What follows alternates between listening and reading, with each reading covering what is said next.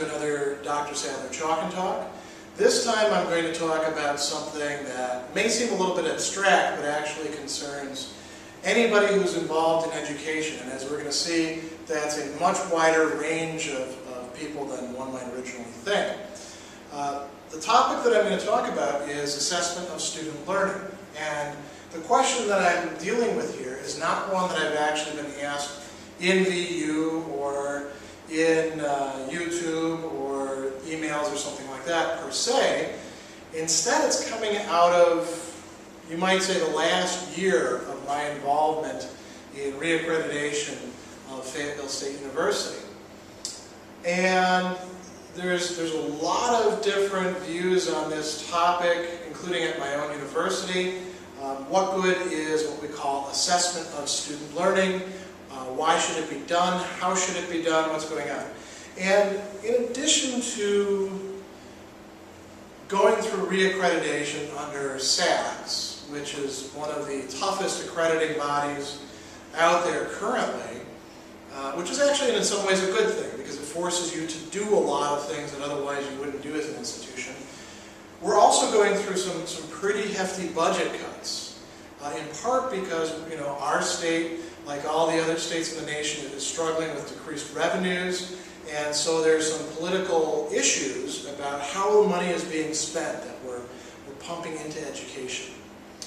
And the budget, revenues, appropriations issue, and the assessment issue, I'm going to argue here, are actually intimately connected. And they really ought to be. That's another thing that I'm going to say. So, here's the way I'm framing the question.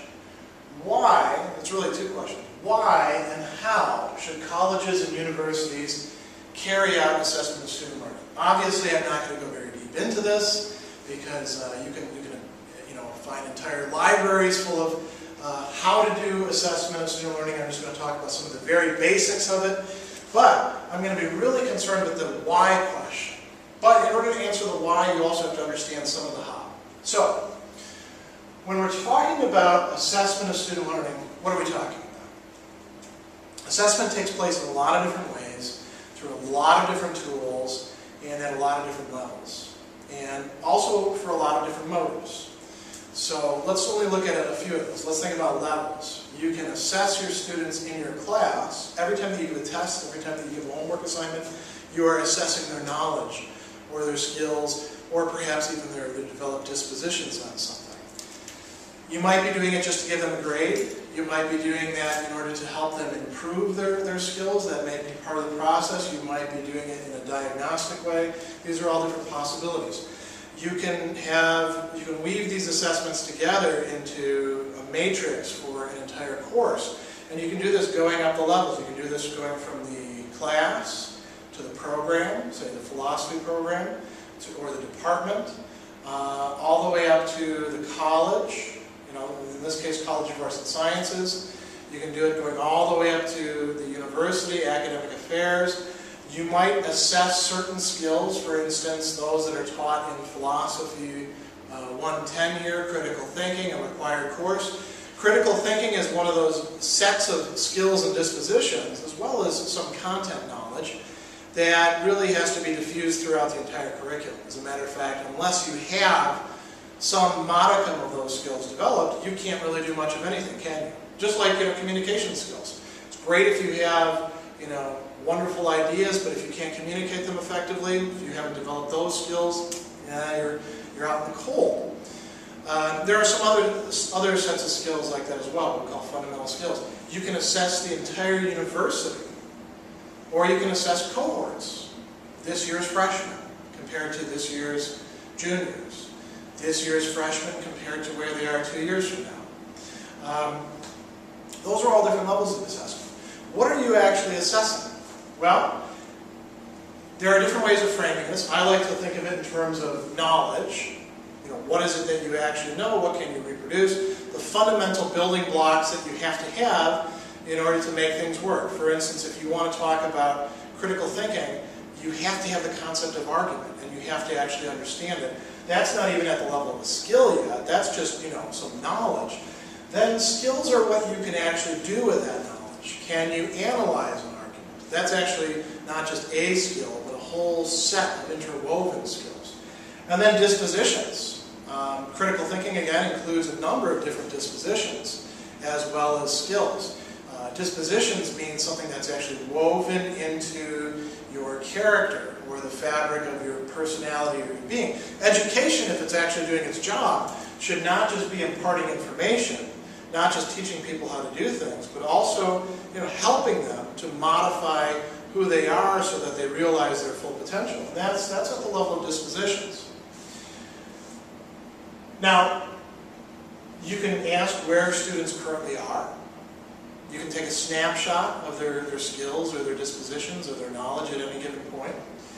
You can also, by assessing them at different points, try to figure out whether they're improving, whether they're actually declining. Sometimes your assessments might show you that despite your efforts, or perhaps because of some things that you do, students may actually get worse in some things. Assessment can also indicate to you the problem areas that you need to address. How do you do it? Well, there's a lot of different ways to assess, and again, I'm going to generalize very, very liberally here. I understand that there's more than one way to do it than just what I'm saying here, but it really comes down to, do you assess performance or do you assess a proxy? Are you, with a proxy, are you substituting something else in place of, say, the skills that you want the students to demonstrate? So again, let's take critical thinking for an example. If you want to know whether students can actually diagnose fallacious arguments in real life arguments, and you give them a multiple choice test, which is rather artificial, Bobby says this, is he committing the fallacy of ad hominem, appeal to pity, etc., etc., etc. That's a proxy. If you require them to actually do tasks that require the use of those skills in situations that are fairly like that, or if you in fact ask them to tell you what somebody in such a situation would be able to do, then you're assessing performance in an authentic way. Proxy, there is performance involved in that, right? But it's a performance that's being substituted for really authentically looking at those skills. And this is why multiple choice tests, I'm not knocking them totally. They are good sometimes for assessing content knowledge, but very often they're not going to be good at getting at skills and dispositions. So ideally you want to be assessing not just by proxies, but assessing performance. Now, quite often when people get involved with assessment, there's two extremes that they go to, and both of these are actually problematic. One extreme that I never was at myself, I was never tempted by, but I understand the temptations of, is to try to quantify everything. And that ends up inevitably introducing a lot of proxies. A lot of the end of grade tests that we see are those type of assessments.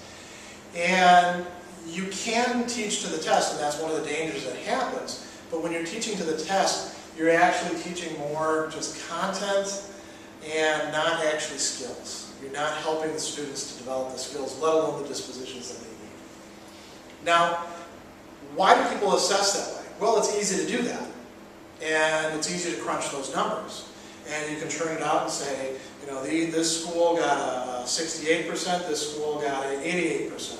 This school went from a 68 to a 78%. It's very unclear what you're actually assessing there, though. Whether it connects with what education is supposed to be imparting to your students. Now, if that is the model of assessment, then you get the other extreme. And I was at that other extreme myself. You get a lot of people in the arts, in the humanities, and even some in the natural sciences, because they're fine with assessing things mathematically, statistically, in terms of physical things, but not when it comes to psychological things. Social scientists tend to love, numbers-based assessments. Sometimes you get people in the humanities who misunderstand the nature of assessment, and they think that it only includes proxy assessment. And so their view is that why should we do this sort of thing? It's a waste of time. We're imposing foolish things on our students. We're actually teaching them the wrong thing. Not only are we emphasizing too much of the content knowledge and not enough of the actual skills that integrate that content knowledge, but we are actually teaching them that education is just about learning units of information which then they regurgitate.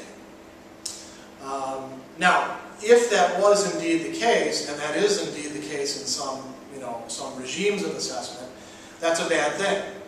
You don't actually want that. Although that's better than doing no assessment at all, quite frankly. That's better than just, well, we all just kind of feel like we're learning. I mean, I would rather actually give end-of-grade multiple-choice tests to students than not do anything. But there are a lot better ways of doing things. Assessment includes performance, and you can do this by using rubrics.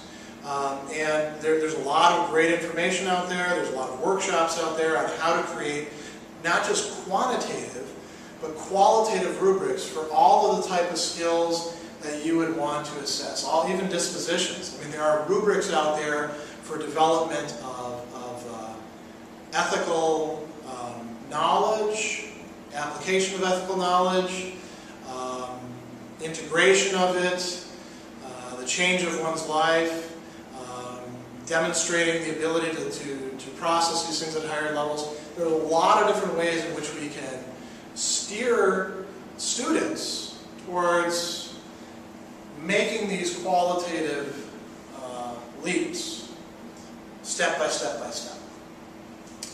And that doesn't necessarily have to include proxies. Again, I'm not knocking proxy testing. There is a legitimate place for it. But it can't be the whole of it. Now, those people who, in the humanities think that's the whole of it, or in the arts, or, even some in the natural sciences, because they think that it's going to be exactly like what they're dealing with physically. And then they say, I don't want that applied to, psychological traits about people. If you think that that's all there is to it, it's understandable why you would be against assessment. I was in that camp.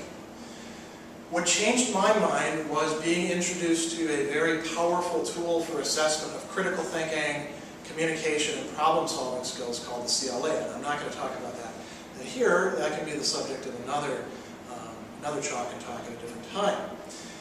What it showed me was that it was possible to assess student performance in those skills and dispositions in very meaningful ways that allowed me as an educator to say, yeah, I'm actually assessing something. I'm actually checking what they do know and what they can do with that knowledge.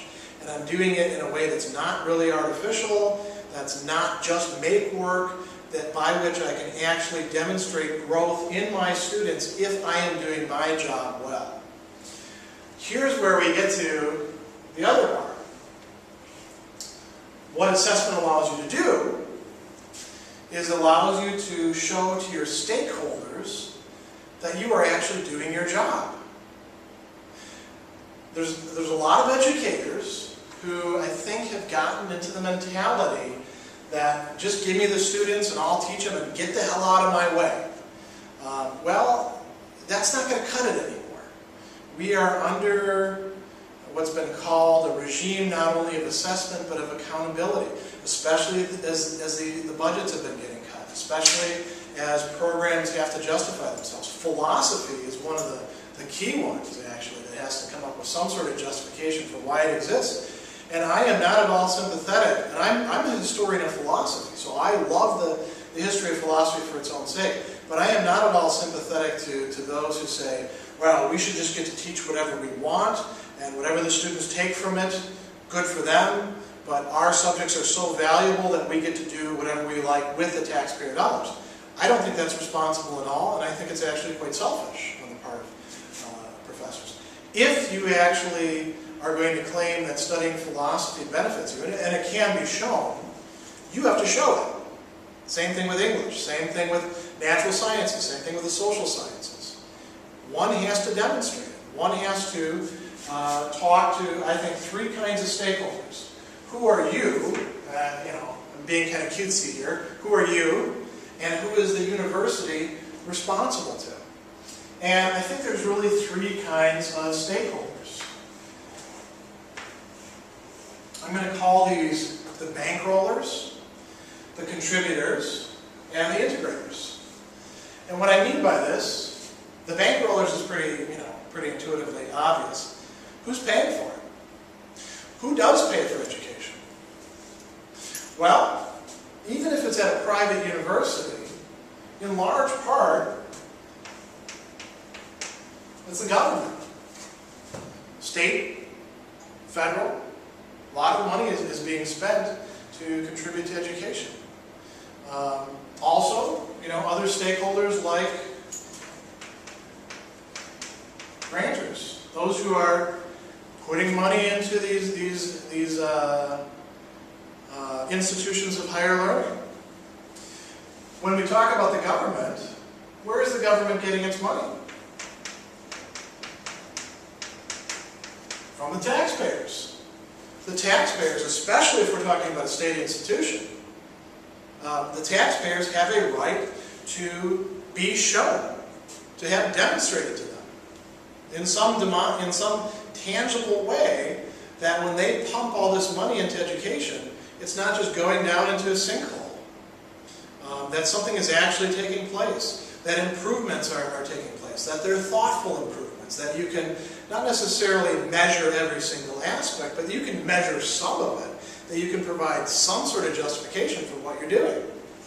The days of lack of accountability, I think, are over. Who are the contributors? Oh, there's another bankroller too, very important. Parents, and of course, who goes through the entire thing? Students. A lot of students are financing their own education. They actually, I believe, have a right to have demonstrated to them that we are actually doing something for them. We are actually making them, not necessarily forcing them to become better educated, but we are creating all of the opportunities. We are exerting ourselves. We are doing this in some sort of concerted, thoughtful way to make sure that, whatever level they're at, all of my teaching has been low-tier, underfunded institutions. Whatever level you're at, you can be working to improve student learning, to improve the opportunities that they have, to flesh out the curriculum, to get rid of the things that don't work. I think that students really have a right to that information from the universities, from their faculty. Parents do too. Who are the contributors? Who actually provides the environment in which learning takes place? Well, faculty are at the absolute center of that. Faculty are a stakeholder. It sounds like everything is being put on faculty, but faculty also have a right to demand, I think, in any good institution. The faculty in one area ought to be able to demand, especially when it comes to core education, what are you people doing over there? Show us that what you're doing is actually working. Who else? Well, of course, administrators. And I think the Board of Trustees, or whoever else is in charge, they are involved with that. I think students are also part of the contributors. And if you have something going on like service learning or internships, I would also say the larger outside community. But I'm going to put them over here under integrators.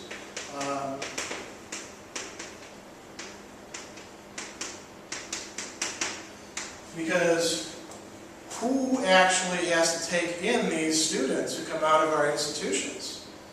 It's the outside communities that they go back to. If all of your students are, local students, then your community should be caring whether education is really taking place. Otherwise, you're just keeping kids off the streets. Unless you can actually demonstrate in some sort of tangible way that these kids are coming out better than they came when they entered 4 years or 5 years or 6 years later, the community should, have a beef with you or not. If you're not actually demonstrating that you're producing better educated citizens, people that can hold good jobs, that can contribute to their community, you're failing as an institution. And I think there are a lot of institutions that they're doing that because they're not thinking about this. They're not grasping it yet. It's not that the institution is actually bad. They're not getting this. Who else? Employers. We should be asking employers, and the better institutions are doing this. What do you want from our graduates? Are we actually giving you, in our graduates, what you in fact need for the workplace, for today's workplace? What are the things that actually top those lists? Critical thinking skills, communication skills, some sort of ethical set of values, and a work ethic. Are we inculcating that? Work ethic, by the way, that's not knowledge or skills, that's disposition. Are we inculcating that? If we're not, and if we can't show that we're doing that, then they ought to say, why should we take your graduates? Why should we bankroll you? Why should employers be part of the bankrollers? Why should they be interested in that? Why should employers be here as part of contributors, taking in students as interns, if the interns are not going to do good work, or they're not prepared?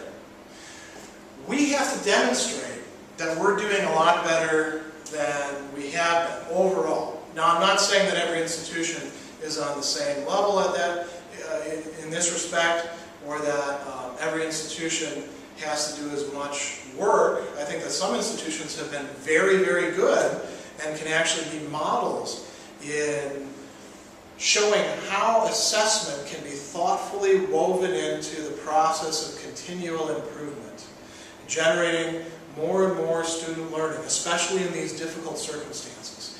There is one other thing I'd like to say about assessment.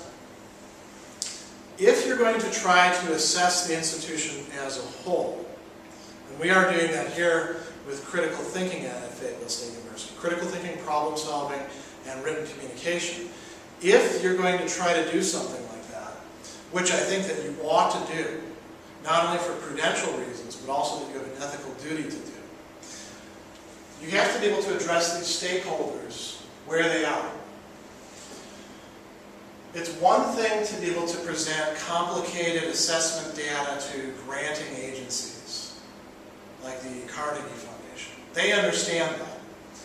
You also have to be able to provide information to taxpayers and to parents and to businesses and to people in the outside community in terms that they can understand.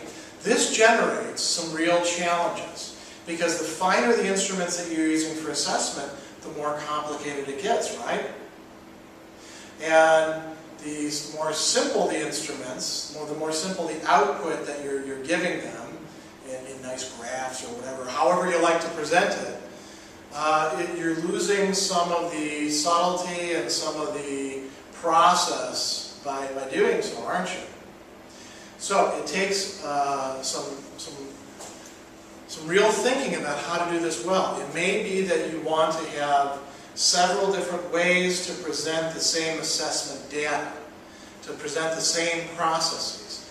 And again, I'm going to put in a plug here for the CLA, the Collegiate Learning Assessment Performance Test Methodology, only in part because I think that it actually provides you with something that, on an institutional scale, if you're doing the longitudinal studies, that's very complicated statistical sampling and number crunching, and that's not going to be helpful to show, say, to parents or to taxpayers.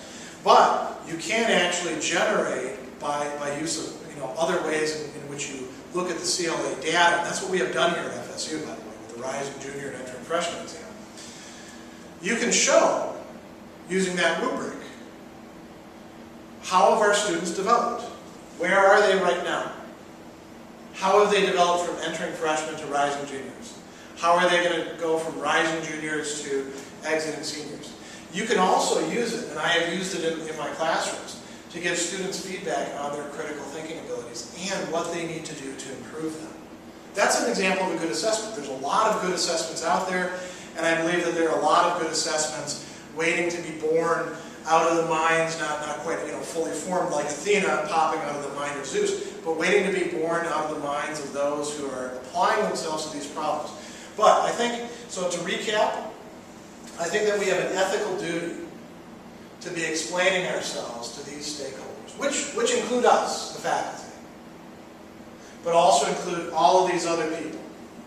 So that's why I think universities and colleges should be carrying out assessment of student learning.